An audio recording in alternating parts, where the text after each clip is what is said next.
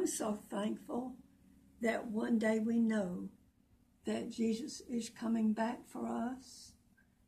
And what a wonderful time it will be if we have let him and accepted him for what he did in dying on the cross.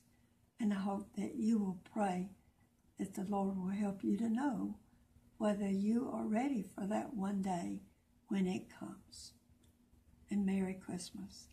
I will play again later, and it'll be all Christmas songs, but I wanted to put these songs in there for you to have some things to think about that are so important for Christmas. Merry Christmas.